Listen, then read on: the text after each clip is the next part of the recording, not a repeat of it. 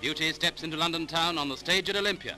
Queens of loveliness, girls who work in the factory or at the loom, chosen for their looks to represent their industry in dresses by famous designers. And then the fashions that they tell me are to be worn during the coming season.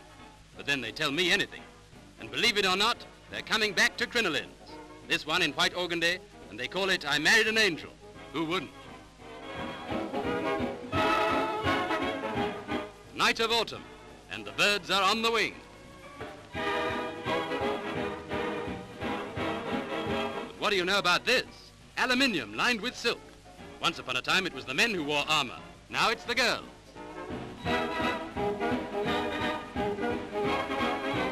And the latest in pyjamas. What would Grandpa say?